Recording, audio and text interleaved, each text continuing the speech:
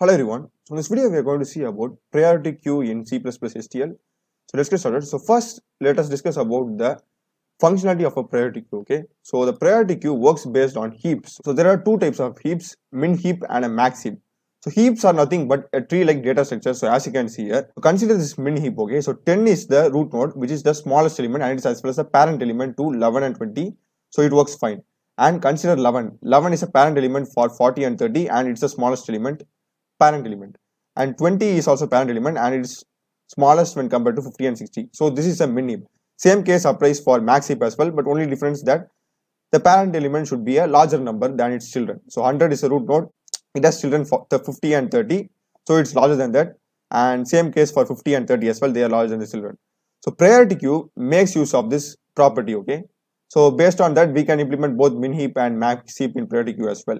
So let's suppose say I want to get a largest number from a container. So let's suppose say 100. Okay, so consider this as some container data structure. So you want 100, so I get 100 and delete it.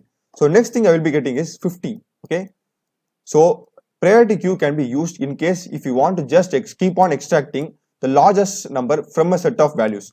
So once I've extracted 50, I will be extracting 30. So this is how priority queue works, and same thing applies for min heap as well, minimum priority queue. So in case I want the minimum smallest element, I will get 10 extracted, and then I want to find the smallest among the remaining elements, I will be getting 11. So 11 will be extracted, then omitting this 11, we need to find the smallest among the rest of the elements. So I will be getting 20. So to extract the smallest or the largest number from a set of values continuously, in that case we will be using priority queue, and I think it is really efficient than sorting itself. So that's when you use a priority queue. So let's just go to code. Okay, so this really fun coding. Okay, so first let me put you need to import the header file as include bit/std. That's fine. So after that it's same thing, priority underscore, you need to use underscore queue, and you're just putting a data type. I'm putting it, and let queue be our priority queue, and for pushing values inside priority queue it's going to be queue dot push. That's it. So let me just put 10 queue dot push 0, and by default it will be a max heap or max priority queue. So we will be getting this order. It will just, like if you're extracting 100, like that is if you're extracting any value from the container, it will be a maximum value. Okay, so I put queue dot push, I'll put 20, and queue dot push I will put -1. Okay, so like have a balanced number. So now I put cout queue dot top, which is like the topmost element or root element, we can like imagine in that. So if I just save and run it now, I will be getting 20 in the output, because by default this normal priority queue will be a max heap. Okay, so it will have the functions of max heap, so I'm getting 20, and there is also like another function queue dot size as well.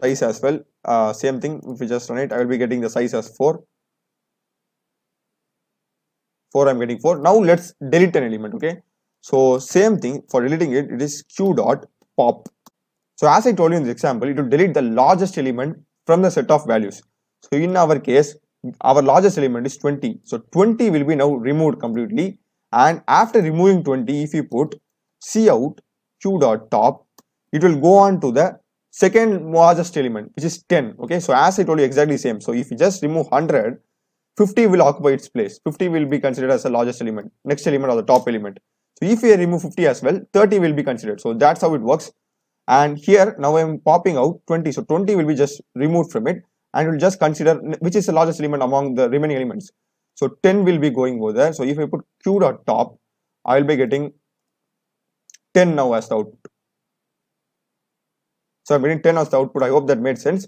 And let's do for a min heap or a minimum priority queue. Okay, so for that what you do is you just put a comma, and you to add vector int and comma greater int. Okay, so usually we will only add greater int, we won't be adding vector int. So in this case we need to add vector int as well. So now let me just comment this one. So now if I just would do queue dot top, I'll be getting -1 as the output, because as you know it's going to be like min heap, so minimum value will be getting popped up, so I'm getting -1 in the output. And if I just now remove this, I'm doing queue dot pop and then queue dot top. So what happens is that queue dot pop, okay, so -1 will be removed, and next to the smallest element is 0. So same thing, we are removing 10 over here. The next smallest element 11 occupies its space.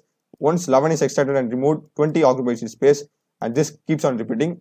Same thing goes here as well. So once minus 1 is gone, 0 will occupy its place and 0 will be the new top. So if I generate now, I'll be getting 0 in the output.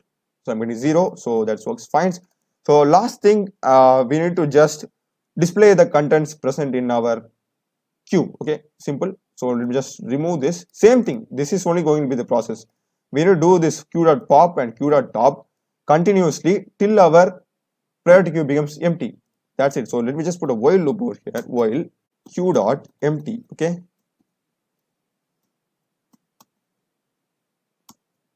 So q.empty returns true only if our priority queue is empty. Okay. So q.empty returns true only if our priority queue is empty. So now this case it will return false because our priority queue isn't empty. So what we do is we need to put a not operator, which means that this process will be keep on repeating until our priority queue becomes empty. So if our priority queue becomes empty, q.empty will return true and this not will convert that to false and the while loop breaks. But in normal case, when priority queue has some values, q.empty will return false and not converts to true, which makes our while condition satisfied. I think this is like basic. Okay, really simple. I explained it well. So now just put it inside it and insert and just give some space to display. So and another important thing is that q.top should come first. Okay, so if you are doing q.pop first inside this while loop, one will be getting removed and one won't be getting displayed, because if you do q.pop first, one is removed and we will be getting 0 in the output at first. So one will be like not getting displayed in the output at all. So simple thing, you need to just cut this and paste it over the top, and now just let's run it.